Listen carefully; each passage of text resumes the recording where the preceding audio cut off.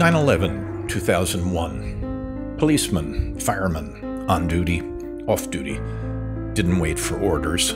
They ran into the fire to save lives. After 9/11, America went to war. Thousands volunteered and many died. Today, Donald Trump calls them suckers and losers.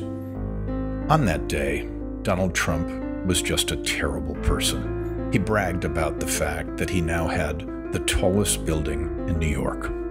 40 Wall Street actually was the second tallest building in downtown Manhattan, and it was actually, before the World Trade Center, was the tallest.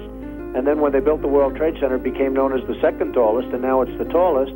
Later, he lied and said he was at Ground Zero helping. Everyone who helped clear the rubble, and I was there, and I watched, and I helped a little bit. Today, Donald Trump is more than just a terrible person.